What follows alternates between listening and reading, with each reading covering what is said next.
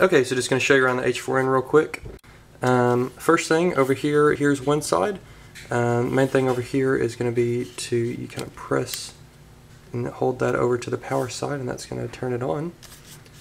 And then over here, this is where the SD card goes in. Just want to make sure you got something in there. And then this is a menu button and then a scroll wheel, kind of like the old iPods that you'll use to kind of navigate around the menu. Okay, so this H4n is set up in 4-channel mode. We know that because there is 1, 2, 3, 4 lines here.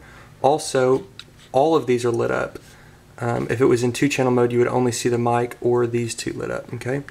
Also, it's set to record at 4824, which is what I want it set to record to. And then this is 48 volts of phantom power, which means the phantom power is on. The only other thing on the screen really to note would be over here, here's how much battery you have left, and down here, here's how much time you can record on the SD card. So if you're halfway through the shoot and you notice that's running low, you're going to want to throw another SD card in. So real quickly, let me show you how I got to these settings.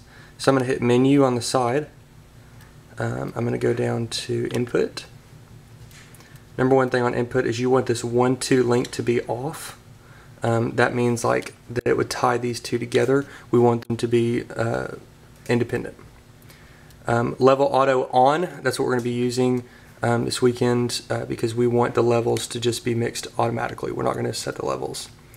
And then phantom right there, 48. You can set it for 24, you don't want that. You want 48 volts of phantom power. Okay, that's it for that screen. You can go into record here, and that's what's going to set the 48 by 24. That's what we want. So we'll go back.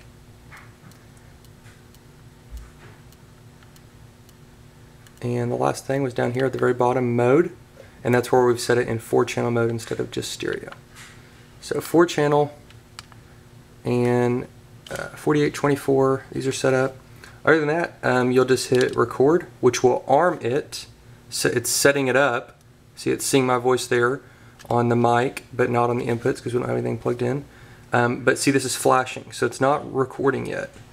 Then when you actually hit record again, that's when it rolls. And you know that it's rolling because the time code is moving now.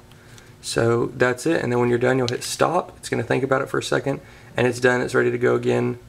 And you also know it's ready to go again because it will have advanced this number. Now it's saying 000, which is the first recording that it made. So if we hit play right now, it would play that. Record again, that's when it rolls. And you know. So, and then if we arm it, so I've armed it, it's flashing, and record again. So now we're recording our second file.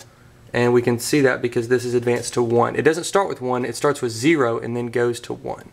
And you can see there, if I really get on it, then the levels are adjusting. It just did the auto level, which is what we want. Backlight goes off after 15 seconds to keep the battery life low.